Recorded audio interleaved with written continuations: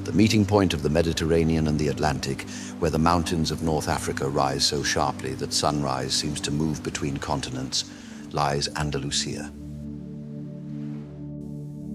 Seen from afar, the land looks eternal. Sunlit plains, olive groves, whitewashed towns and ancient harbors. But beneath that brightness is a deeper truth. Andalusia is one of Europe's oldest crossroads, a place where migrations never stopped, where each civilization left something behind in stone, in language, and even in the DNA carried by the people who live here today. Every cave, every peak, every ruined fortress, every forgotten port contains a trace of the worlds that passed through this land.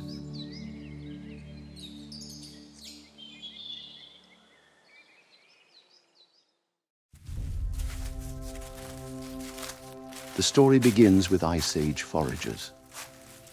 Genetic traces show that many carried the U5 and U4 maternal lines and the I2 paternal lineage, markers of Europe's earliest surviving hunter-gatherers. Their skin was darker than that of later Europeans, yet some had striking blue eyes, a combination common in the deep Paleolithic.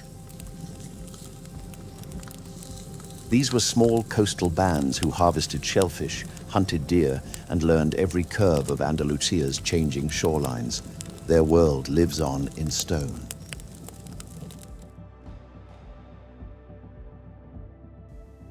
In Cueva de Ardales, red hand stencils cling to the walls. In Cueva de Nerja, torches once illuminated animal figures painted in ochre and black. At El Bajondillo, flint blades and bone tools reveal a rhythm of life shaped by the sea. They built no monuments, but their hands remain pressed into rock long after their bodies vanished from the earth.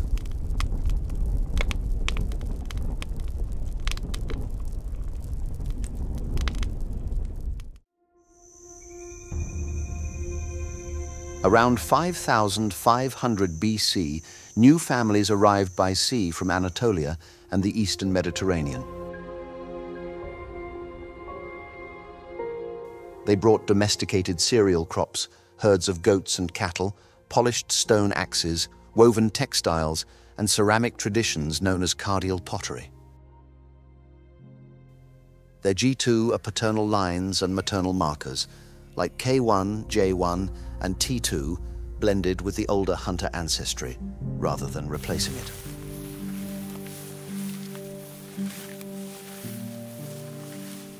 Physically, they were shorter than the steppe herders who would come later, with mostly brown eyes and medium-light skin. These farmers reshaped the landscape. They built megalithic tombs aligned to mountains and solstices. The Dolmen de Menga, facing the sacred profile of Peña de los Enamorados, stands as one of Europe's largest burial monuments. The nearby Dolmen de Viera and El Romeral show engineering precision and ritual planning, their chambers echoing with the ceremonies of early agrarian life.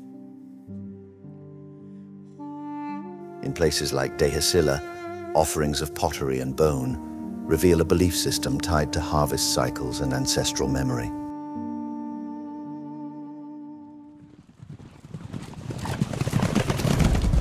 As the Copper Age matured, Andalusia witnessed one of Europe's most significant population shifts. Between 2500 and 2000 BC, groups carrying R1BM269 and its western branch R1BP312 reached Iberia, descendants of migrations that began in the Pontic-Caspian steppe. Their numbers were small, yet their impact was transformative. They tended to be taller, with lighter skin tones and more frequent light eyes, and they introduced new social structures, horse and cart traditions, enhanced metal weaponry, and individual elite burials. In Andalusia, their ancestry blended with local farmers and older hunter-gatherer lines, helping create societies defined by fortification and metallurgy. Los Millares developed into a proto-urban center with concentric walls and copper workshops, while the El Agar culture rose in the southeast, building hilltop towns and producing distinctive bronze weapons and pottery. This era shaped the genetic foundation of later Iberian populations through the rise of the DF27 lineage.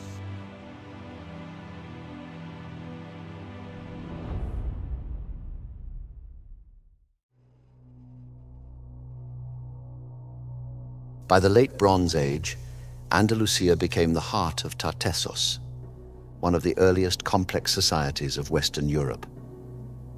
Their ancestry was a blend of local Iberian, early farmer, and steppe-derived components.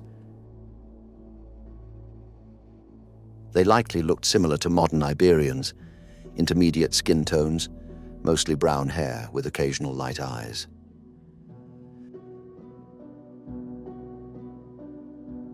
The treasure of El Carambolo, found near Sevilla, displays gold craftsmanship of extraordinary skill.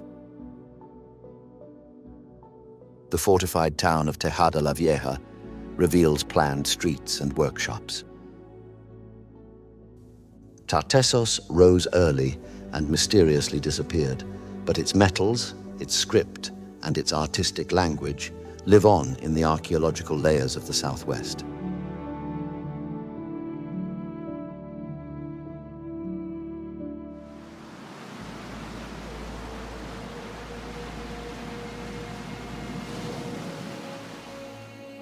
Around 1100 BC, Phoenician navigators from the Levant reached Andalusia's shores, carrying lineages such as J2, J1, and EM34. They settled among Iberian communities, introducing alphabetic writing, advanced shipbuilding, iron tools, glass production, and the famous Tyrian purple dye that symbolized royal power across the ancient world. They founded some of the oldest continuously inhabited cities in Western Europe. Gadir, today Cadiz. Malacca, now Malaga. Sexy, the modern Almuñécar. And Abdera, the town we know as Adra.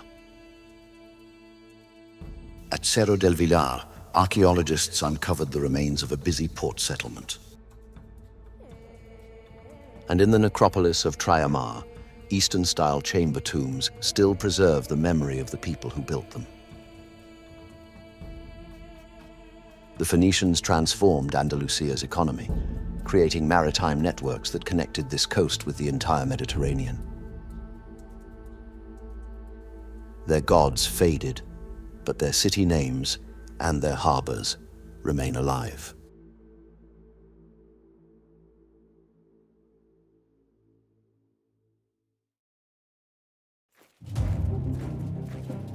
When Rome absorbed southern Iberia, it turned Andalusia into Baetica, one of the empire's most productive provinces.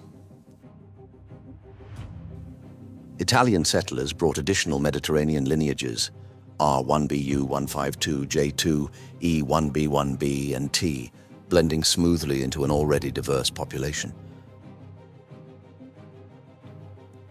Physically, they resembled local Iberians, though lighter hair and eye tones became slightly more common in urban centers. Baetica's olive oil was so crucial that millions of amphorae were shipped north, forming Rome's Monte Testaccio, a mountain of broken jars that still stands today. The Roman grid survives beneath the streets of Cordoba, Sevilla, and Malaga. Italica, birthplace of emperors Trajan and Hadrian, preserves mosaics, baths, and an amphitheater. Bailo Claudia, near Tarifa, remains one of the best preserved Roman towns in Spain, with fish sauce factories, temples, and market squares. Rome brought law, roads, aqueducts, public architecture, and large agricultural estates that shaped the Andalusian countryside for centuries.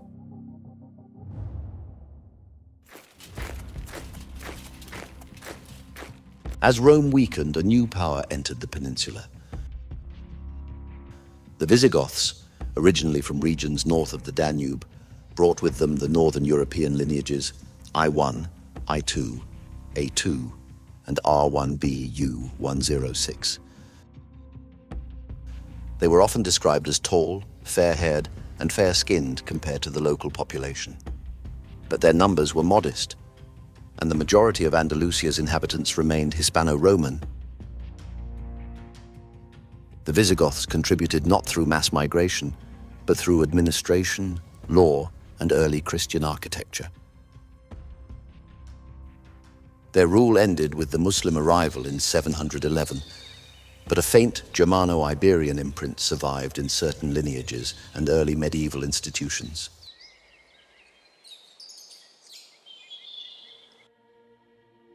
With the arrival of Berber and Arab forces, Andalusia stepped into a new world of cultural fusion.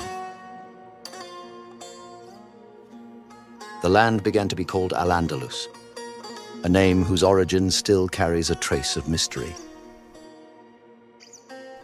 Most scholars link it to Andalusia, the land of the Vandals, softened and reshaped through Arabic into Al-Andalus. Others see a deeper echo, a word early Arab geographers used for the far western shores of the Atlantic world. Whichever path it followed, the name came to define a frontier of knowledge and light. New lineages entered the population. EM81 from North Africa, J1 and J2 from the Near East, and maternal lines like U6 and M1. The newcomers often had olive skin, dark hair, and Near Eastern features, blending quickly with long-established Iberian families. Al-Andalus soon rose as one of Europe's great scientific centers.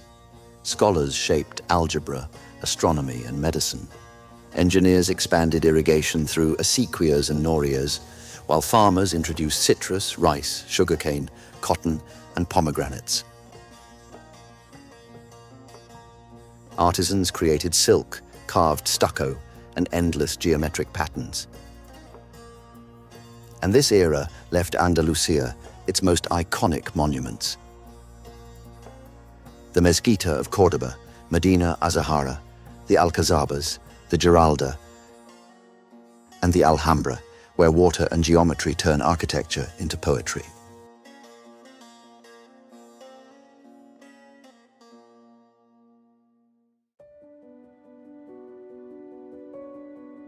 Between the 13th and 15th centuries, Christian kingdoms reclaimed Andalusia. They built cathedrals over former mosques, fused Gothic and Mudéjar styles, and repopulated cities with settlers from Castile, Leon, Galicia, and Navarre. Surnames like Mendoza, Gallego, Castro, Navarro, and Guzman entered the region during this time. Meanwhile, Jewish communities, who had contributed scholars, traders, physicians, and poets, were expelled in 1492. The Moriscos, descendants of Muslims who converted to Christianity, faced expulsion in 1609. These traumatic events reshaped the cultural landscape, but only partially altered the genetic one. The Andalusian genome remained layered rather than replaced.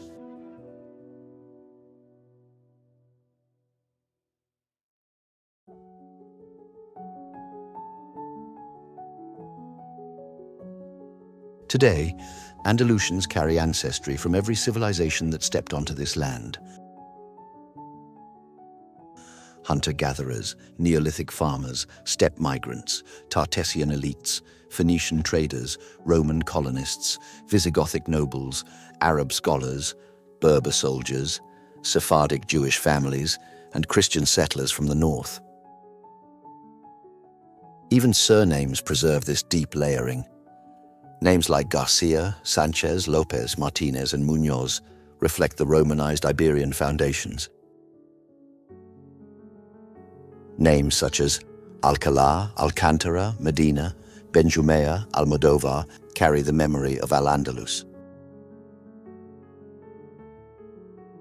Jewish families left names like Toledano, Cordovero, Benaroch, and Abarbanel. Northern settlers brought Castro, Navarro, Mendoza, Serrano, and Guzman. And names tied to ancient towns, Baena, Carmona, Ronda, Quesada, Gaditano, Sexitano, reach back to Iberian, Phoenician, and pre-Roman roots. Every name is a fossil. Every family records a chapter of the land's long memory. If you want more journeys like this, where genetics, archaeology, and history meet, subscribe. Andalusia still has many stories to tell.